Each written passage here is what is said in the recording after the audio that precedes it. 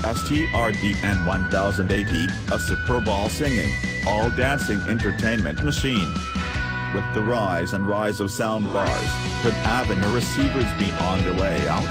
Ask any home theater enthusiast and they'll tell you no, but for many buyers a massive, black, input-infested box is much more intimidating than a skinny bar.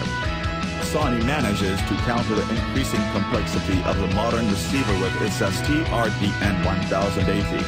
Though it boasts the wealth of features and inputs typical of the breed, the company has applied a user-friendly sheen to help the receiver appeal to both newbies and old hands.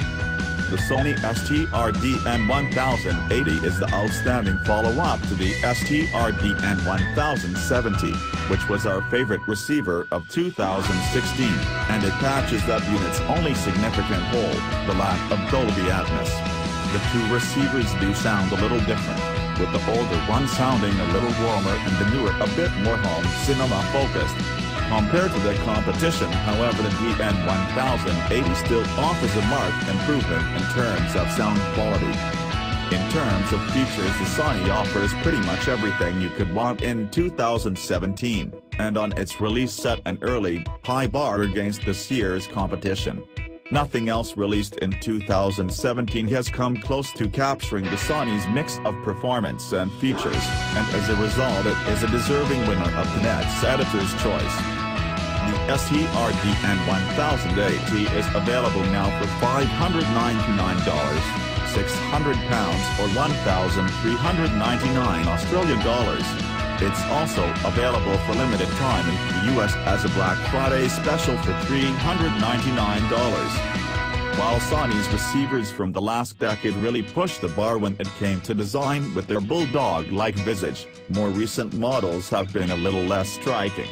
The design of the STR DN1080 is pretty blocky. It's a solid, rectangular box with a thin glossy strip for a readout. It comes with the volume knob and a smaller selector knob next to it. One thing that you wouldn't notice unless you put the receiver next to last year's, as we did, is that the 1080 is a little smaller than the 1070.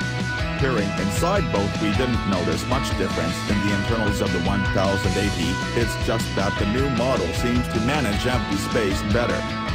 Receivers on-screen displays languished in a user-hostile gale for much longer than on any other home cinema gadget. Blocky white text on a black background? Yuck.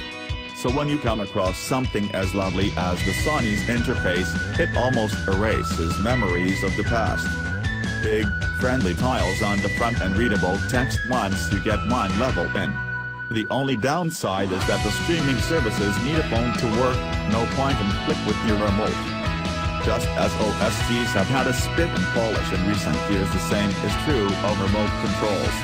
Gone are the Apollo mission control panels, now replaced with a stripped-down candy bar with the Sony STR DN1080. If you need anything more complicated than what's presented, that's what the on-screen interface is for.